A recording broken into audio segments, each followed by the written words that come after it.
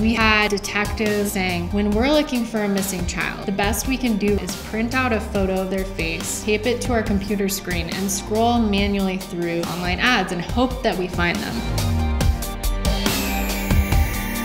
In cases like human trafficking, time is definitely of the essence. Traffic Jam is a suite of investigative tools to help law enforcement do much more effective sex trafficking investigations.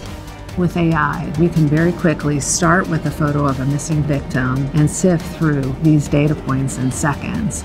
Winning XPRIZE would help us to grow the team, increase our impact globally. It would be amazing. Please pick us.